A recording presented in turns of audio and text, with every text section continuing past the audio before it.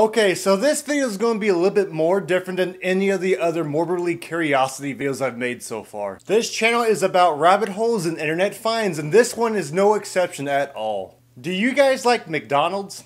You know, McDonald's is actually pretty good. You could eat a Happy Meal, crave a McChicken, or eat the little chicken nuggets, or eat the most infamous double McCheeseburger. Now, I'm not gonna lie guys, this website was not an easy find. I usually try my best to find some hidden stuff on these companies with secret practices or on their websites, and I actually found one called 365black.com, and yes, I will just describe it in a second. Now, you're probably wondering why such a website name represents McDonald's at all. Now, this website was very hard to find. That when I searched it on the internet, I couldn't even find anything to associate with this website because McDonald's actually says it can't be found. So I went on the Wayback Machine, and it has been our best friend in this situation. Another thing I'd like to say about this website is, surprisingly, this website was up for a couple of years and it lasted for some time, and there was in fact multiple different versions of it. Okay, so on the website on the Wayback Machine, we're on it right now, and the homepage says 365 Black, and we don't really know exactly what it is, but you see them a cafe, a bunch of people enjoying their drinks, and yeah, and on the bottom it's actually supposed to be about celebrating some part of Black History Month, but we'll see. Here's what it's about. It says, what is 365 Black? It says, at McDonald's, we believe that African American culture and achievement should be celebrated 365 days a year, not just during Black History Month, which is not a bad point, but anyways, let's get on to it. That's the idea behind 365black.com. It's a place where you can learn more about education, employment, career advancement, and entrepreneurship opportunities. I'm not sure how you could get any entrepreneurship at McDonald's, but I guess we'll just keep reading. And it says, and meet people whose lives have been touched by McDonald's. Oh, isn't that a little corny? But anyways, it says, plus, you can also have a chance to win exciting once-in-a-lifetime opportunities. So make sure you visit often so you just might get expired. Like the unique African baobab tree, I'm going to mispronounce that so hard, which nourishes its community with its leaves and fruit. McDonald's has branched out to the African American community, nourishing it with valuable programs and opportunities. Now, I'm not going to lie. The way they went about this is kind of odd. I can understand why. They're trying to show a positive approach of appreciating different cultures and stuff.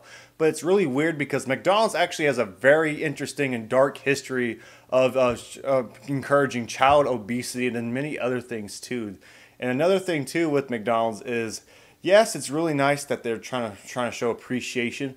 But it's really weird because it was very hidden in a lot of ways. I don't remember growing up with this at all, not even seeing it. It's kind of insane because this was actually on TVs and stuff. But the way they marketed this thing and the way they promoted it was very racially stereotyped. It wasn't necessarily racist, but it could be stereotyped to the point where it could be pretty offensive to a lot of those African Americans.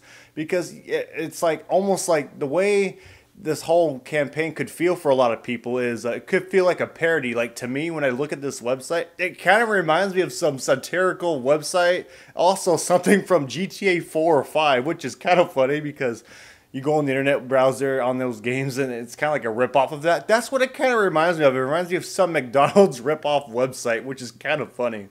And another thing too they could have really done was, instead of just doing just one culture appreciation of Black people or African Americans, why didn't they later down the line try another appreciation for another race or ethnic background with different cultures? Because it's also very interesting to learn other different cultures too. It's just very odd that just a fast food place out of all places did a website targeted just a demographic that actually doesn't have a very good history in our country. I can see why it could be wrote off the wrong way. Okay, so now we're looking at the opportunities this website has, and it says McDonald's, the brand of opportunity. For over 50 years, McDonald's has provided opportunities in the communities we serve. Learn more about many opportunities that may be available to you, which is education. Ronald McDonald House Charities offers college scholarships to all students who qualify. McDonald's is also proud to support United Negro College Fund and Thurgood Marshall College Fund. Okay, that's kind of interesting, but okay. Restaurant employee at McDonald's, we celebrate diversity. We are committed to understanding, recognizing, and value the differences among employees in our restaurants. I mean, that's not a bad thing. Every restaurant should have equal opportunity. It's kind of weird that they're trying to go out and say this like it was a bad thing in the past or something. And it says, career development, it's through the growth of our people that we grow as a company. That's why we make sure each employee gets career-long learning opportunities and the tools that he or she needs to succeed. That's kind of generic and corny, but I feel like that part and many other parts could easily be on like any other website or just on the McDonald's official website just for everybody. So anyways, entrepreneurship, interested in owning a franchise. More than 1,000 of our U.S. owners, operators have worked as a McDonald's restaurant and corporate office for about 40% own. But wait, that's what? That makes no sense. Yes, entrepreneurship, I get it. But like, yes, you can work for yourself and stuff. But like, entrepreneurship is not owning like McDonald's franchise. You're still technically working for McDonald's. Like, come on, McDonald's. Like, what the hell? Get your shit together. Another thing that kind of makes me really skeptical is when it says McDonald's is proud to support United Negro College Funds. Like, they're making it sound like they didn't support it at all before. Like, wow, like you should, like you're just now you're just coming around and saying this. Like, it's just weird. Like, you shouldn't have not had. You don't have to come out and say it. Okay, so I'll go on the McDonald's ads page and it says, check out what's new from McDonald's. And they actually made 3 specific, unique items, I guess, specifically for this appreciation.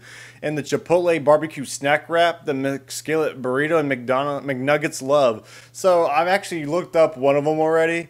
And like, look at that. Look at that. That looks, I'm sorry, dude. Like, let me get a close up. Like, bro.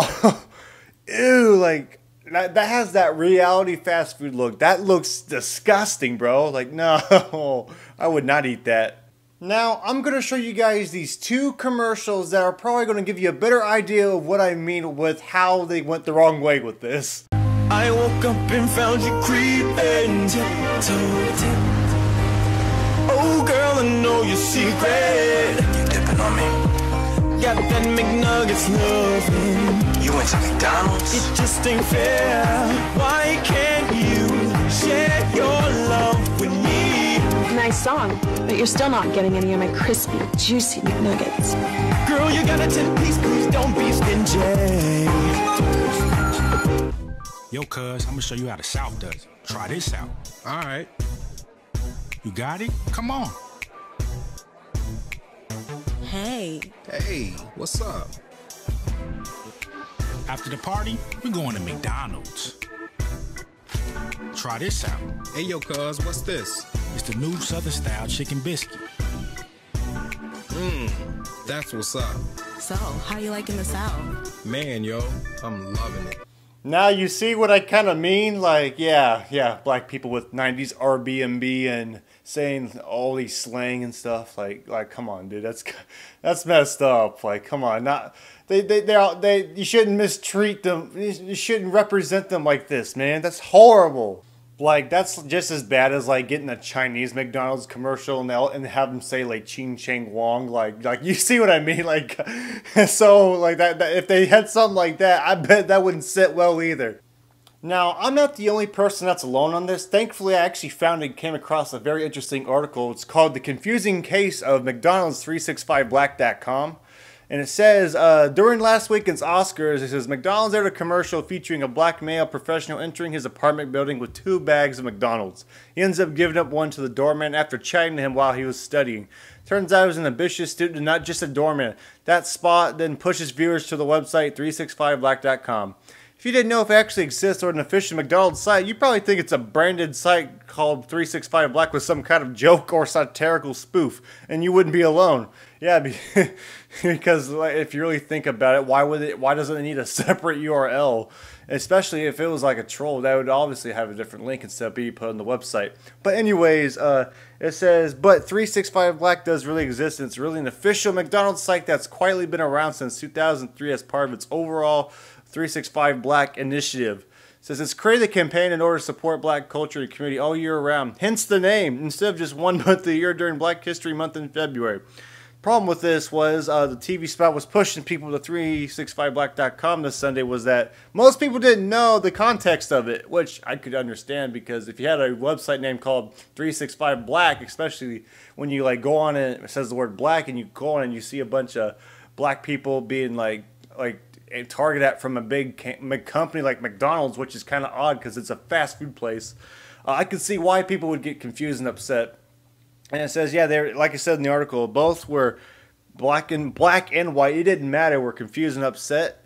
And what's actually really cool and interesting is that there's actually old tweets a long time ago that people were saying that some guy named Marky Mark says he can't believe this website is a real site. He says black people buy your food regardless. Like, why? Like, that's a good question. Like, why? What is their purpose behind this besides this positivity they declare to speak? It's just weird. And it says that McDonald's is marketing some used good old-fashioned racial profiling. It says, should I be mad at the McDonald's ad featuring black people in Airbnb soundtrack and the website? I mean, it wouldn't surprise me. I think you have every right to be upset. And it says, this guy is disappointed in them, which is understandable. It says, McDonald's and the 365 black campaign's the most racist thing I've ever heard. And then it says, then they put the Bob and they put 365black.com, which is a McDonald's website about how they deeply rooted in the community. And it's a totally not racist propaganda marketing campaign.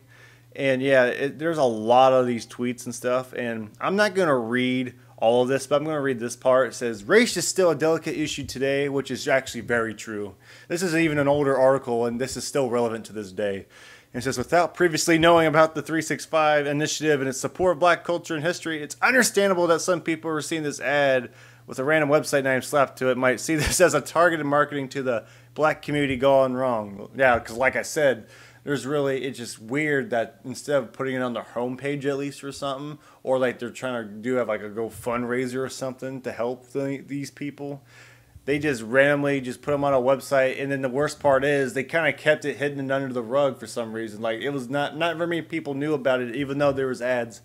Many people did not probably visit the website very much. And yes.